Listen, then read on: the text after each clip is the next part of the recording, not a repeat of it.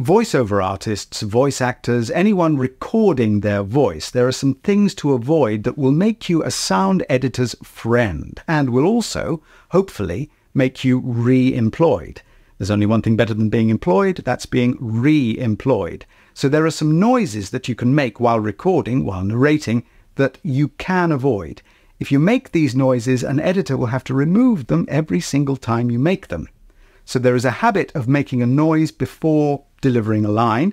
You'll spot actors doing this, a sort of a before they speak.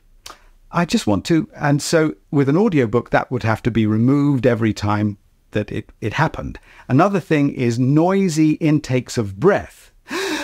So if you're reading something, I might be reading a car chase, a fight scene, and so it's very fast, and so my breathing might become noisy, and often a sound editor will have to remove those noises. So a good way to think about it is never snatch a breath, always take a breath, or even drink in a breath. Think of how it feels when you drink in liquid and just have that open throat, open back of the mouth, so that the noise is almost non-existent or even totally silent.